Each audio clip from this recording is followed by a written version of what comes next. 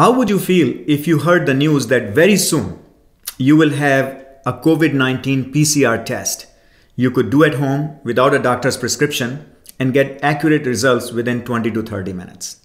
That'll be fantastic, right?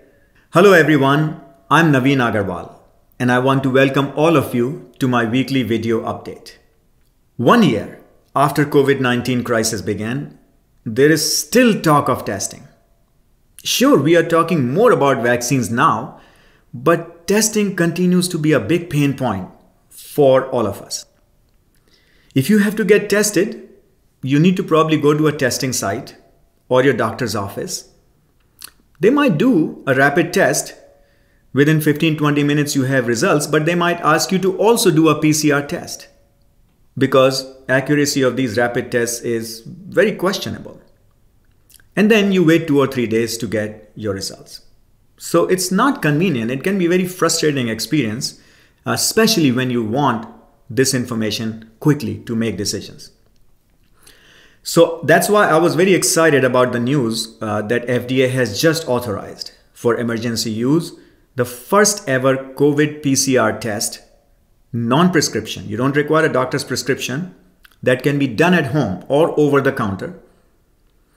And it gives you results within 20 to 30 minutes. So we will talk about that test in this particular video. I'll give you some basic facts, describe the operation, how it works, and then give you some data that they have presented, performance data that they have presented in their data package. It's just a starting point, probably the best case scenario. Remains to be seen what the real world performance would be, but it's a very good starting point. So we will talk about that. And then we will also talk about what those results might mean for you individually. Let's say you get a positive result or a negative result, or let's say something like an invalid result. What does that mean? We'll talk about that. So let's look into it. So far, 336 tests have been authorized by the FDA. 250 are RT-PCR tests. These are the molecular diagnostic tests, tend to be more accurate, but they are done in a laboratory somewhere. It takes long, not very convenient. 38 of them, yeah, you can collect samples at home, but they still have to be shipped to a lab. 71 are antibody tests, and these are done later on after you have potentially recovered to detect the presence of antibodies in your system in response to the infection. 15 of them are rapid antigen tests. So there's a growing number of at-home and OTC tests now because this pain point continues to remain, and there is a lot of innovation going on. There are several RT-PCR tests now. This one we're going to talk about in this video comes from Q Health. It's an at-home OTC test, doesn't require a prescription. Lucira Health has an at-home and point-of-care test, but it requires a prescription, and I have a video on that particular test you can find on my YouTube channel. There are several antigen tests.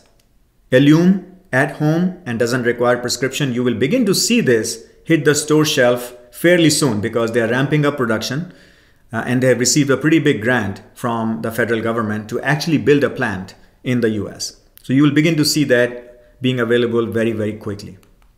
Quidel also now has the at-home indication for their test, but it requires a prescription. And Abbott's Binax now also received the at-home indication for their test. It requires prescription.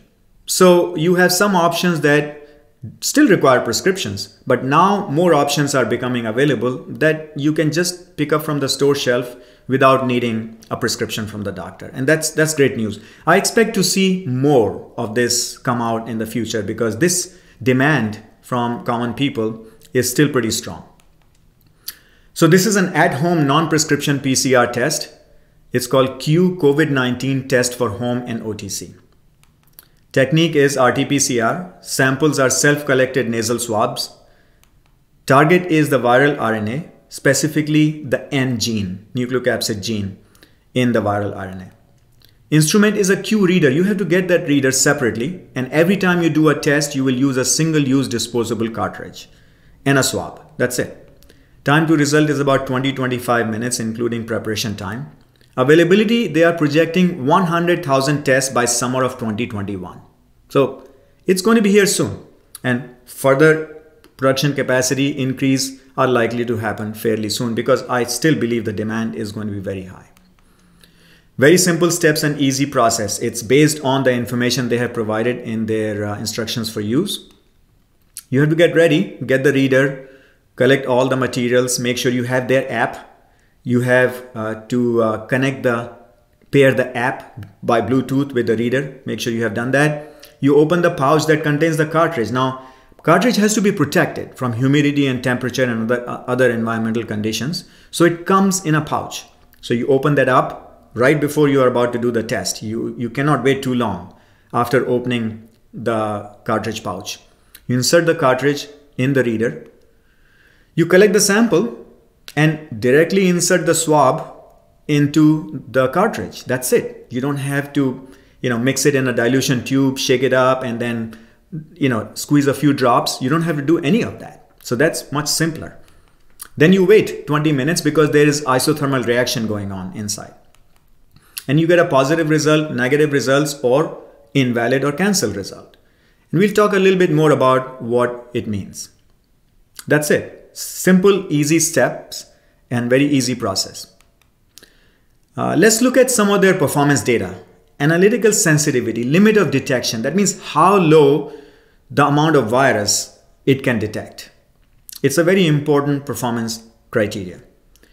So they are showing 20 copies of genomic RNA. Now, they did this experiment with a genomic copy of the viral RNA, not the actual virus in itself. They are showing 20 per wand, and that comes to about 1.3 per microliter, just for the sake of comparing with other tests. And they have verified this performance against a comparator test with real SARS-CoV-2 virus. And they are showing pretty good performance even at their limit of detection, where with the actual virus they are showing about 75% detection, and the CDC RT-PCR is detecting right around 35%, so much lower. And if you go 3 times their estimated LOD, you get pretty much 100% detection by this particular test. So it's likely to work very well even at low viral concentrations in the real world. So this LOD actually is pretty good. Now, one thing I will say is that it's not very easy to compare the performance on LOD between tests unless you do it in a standardized way. And now actually CDC has provided a standard panel to laboratories to do this LOD determination. I've talked about that in some of my other videos. You can find out, and hopefully we will get some data on this CDC panel from this test sometime soon. And that will be a good way of really understanding what this LOD is. But it looks pretty good based on these numbers. This is important because we are worried about different variants, correct? So they have done a simulation, not a real experiment, but a simulation to show the potential for reactivity against these new variants. And what they did was that they evaluated the performance of their primers, the forward, reverse primers, and the probe against these sequences of the variants that are being reported. So this GISAID is actually a public database where people are reporting literally thousands of genomic sequences of coronavirus. So they are comparing those sequences with the ability of these primers and probes to detect and work with those sequences. So it's a simulation, it's not a real experiment. And they are showing close to 99% match. There is some mismatch, but 99% match is a very good indication that in the real world, these primers and probes should work against those variants. So B.1.1.7 actually is the UK variant. 1.351 is the South Africa variant. Again, close to 100% match. They also show data against the Brazilian variant P.1, and that also shows about 99% match. So we are beginning to see this data in the EUA packages, which is very encouraging. And it tells us how good this test could be against those variants. So this is pretty promising news. Now, later on, let's say we have a variant against which these primers and probes don't work very well. They'll have to do more research and develop new primers and probes. But now the testing platform is pretty good, right? Because all they have to do is send you a new cartridge after validating the performance of those primers and probes. So they are building a platform that can be used in future over and over again, even against new variants. But as it is, this particular test should work fairly well. Clinical evaluation. They are reporting pretty good diagnostic sensitivity and specificity. That's also called positive agreement and negative agreement.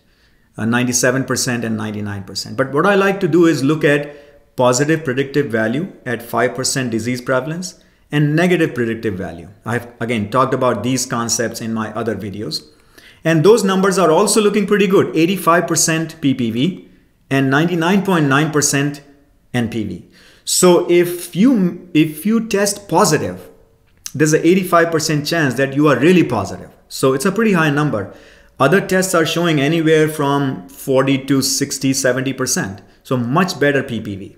And if you test negative, very, very high chance that you are actually negative.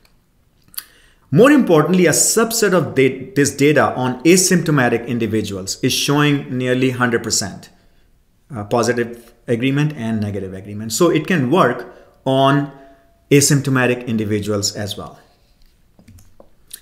Good data, good technology platform. It's a reader and a cartridge combination. Simple, easy steps. Should be available fairly soon. I don't know what the price point is going to be, but it's definitely not going to be as inexpensive as the rapid antigen test because it's offering you more value. So, but it depends upon how they price it, and availability could be an issue. More importantly for me is that they are showing data that it could work against these new variants as well. Very good news. And in future, if there is another variant that is completely new, then they may just send you a new cartridge that'll have the right reagents to work against those variants. Let's talk about what these tests might mean for you. Let's say you test a positive and you have no symptoms. And you say, I don't believe this, right? Positive result could be a false positive from one or more reasons. But it also could be a co-infection with something else that this particular test is not specific to. So you have to look at that from that perspective. Let's say you have symptoms and you got a negative result. Clearly a false negative, very low chance, but it could happen. Negative result. And again, you may have to repeat it with another test. But let's say you have a negative result from some other reason, could be maybe a variant issue, right? You have a variant that this test is not specific to. That could also be a possibility. Whether you get a positive or a negative and you know your history, you need to discuss that with your doctor to really decide what your next step should be. Okay, so that's very important. So interpretation of these results still requires some consultation with an expert. It is really not very easy to fully understand what those results mean. So yes, convenience is there, reliability is there, but interpretation requires probably some consultation with your doctor or a healthcare provider. So keep that in mind. How about invalid results or cancelled results? Invalid is maybe you didn't collect enough samples. Or maybe there was a system error. You may have to repeat the test, but you will need a second cartridge, obviously, right? Cancelled, maybe again, there was a mistake. Maybe the system canceled the results, or by mistake, you pressed the cancel button on the app. So you may have to do the test again. So still there are a lot of variables and factors you have to pay attention to. This is not something you can do without reading the instructions. I know I'm an engineer and I very rarely look at the user manual before I start assembling things and doing things, and then I go back and forth. We cannot do that with these tests. We have to really pay close attention to the use instructions, because otherwise it'll be an invalid result, cancelled result, a false positive or a false negative. And it may have nothing to do with the actual result that you're expecting. So make sure you read them carefully, follow them carefully, and after you get the result, to really understand that, make sure you discuss that with your healthcare provider and your doctor. So great news, and I hope this is useful. Hopefully this test will be available soon and we can take advantage of it. Just go buy it from a pharmacy. Let me know if you have any questions, concerns, any other topics on your mind that you want to learn more about. leave a comment here or engage with me on LinkedIn. We always have good discussion and I look forward to it. Thank you for your interest and attention, and I hope all of you are staying safe in these very difficult circumstances.